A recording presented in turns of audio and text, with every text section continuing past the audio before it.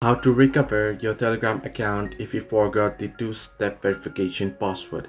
Hello everybody, welcome back to my channel. This is me, Bipin Bisnath, and today I'll guide you on how you can recover your account if you forgot the two-step verification password. Well, first let's get into the page. So as you can see here, I'm on the login page and now it's asking me for password. The two-step verification has been enabled and your account is protected with an additional password. So if you forgot this password, what you can do is at the bottom you can see their forgot password option. You'll find there on the screen. You want to tap on it and you can see it'll send a recovery code to the email that you have provided for your account. So you want to tap on continue.